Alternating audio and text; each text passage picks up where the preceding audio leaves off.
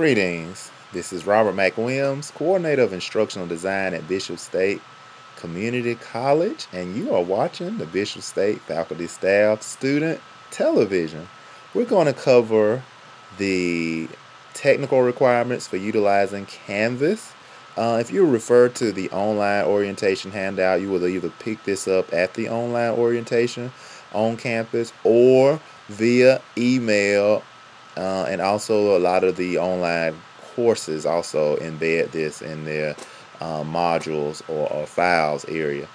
Of course, let me just say this first as a note here. Please note, if your classes are not paid in full, whether you're paying via cash, whether PAYL, VA, or any other type of financial aid, your classes will not appear. So you cannot be registered. You must be, or pre-registered. You must be registered in order for your classes to come. Also, if you add a class or drop a class, it takes up to 12 hours for that class addition to appear in Canvas, or up to 12 hours for that class to disappear from Canvas. Canvas, in essence, syncs up with our student information system at 8 a.m. and 8 p.m. So anything that's made before those times, it won't occur until either 8 a.m. or 8 p.m. So first thing you want to keep in mind when using Canvas, focusing on our technical requirements, is you want to make sure you have the latest web browser.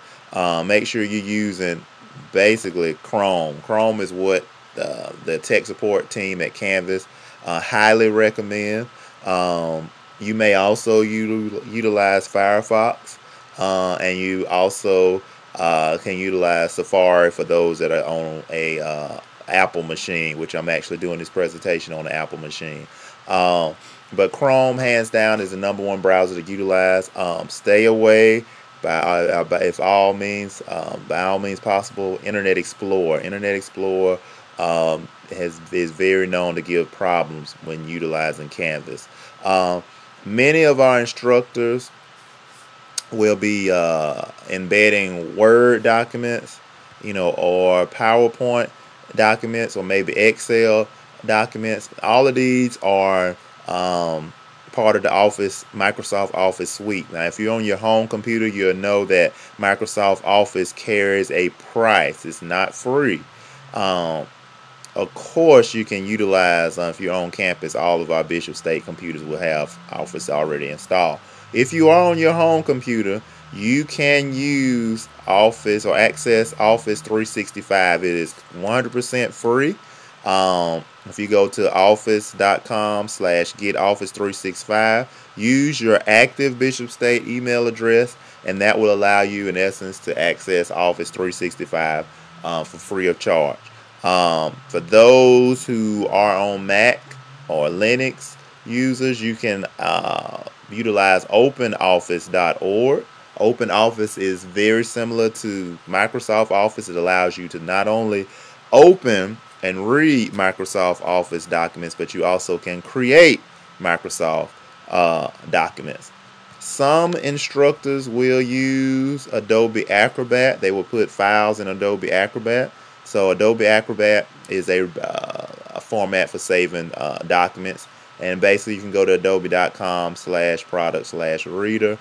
If you go to adobe.com, you should see Adobe Acrobat. Click on the link, and that, in essence, trigger the download, and then you'll be able to read or view Adobe Acrobat products.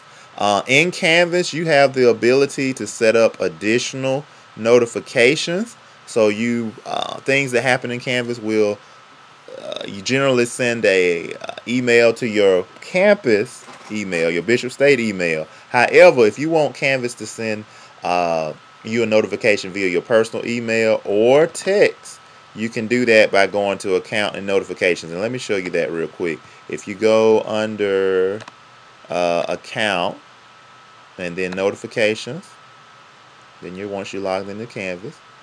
In essence, of course, it's got email, but you can go in and add additional notifications. You go into settings, email addresses if you want to add additional email address. You go to email address, and then you can put in your personal email address.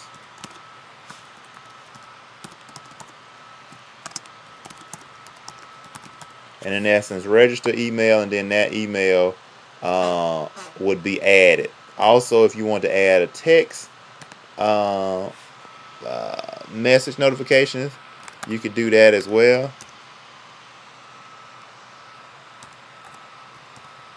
And basically select your carrier, and then basically it'll automatically generate your SMS email, and then register that email. So or phone number rather. So that way you can set up a personal email as well as text message alerts in Canvas. And then once you go into notifications, once you add those, then you can go in and figure out, did you want due dates to come via email or through text or your personal email, campus email, etc. And you can go through and change all of these as you add additional notifications.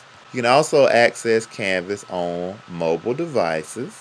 So if you have an Android or Apple phone, tablet, you can download the Canvas app and in essence access Canvas for there. And also, as you download the app, you'll get notifications as well through your phone. You can do most anything and everything on the app that you can do on a desktop or laptop computer.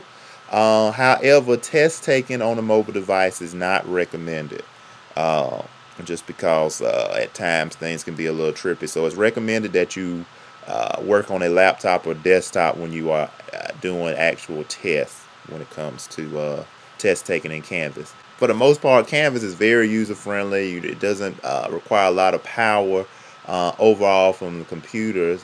Just for the most part, as long as you have Office on your computer, make sure you're using Chrome.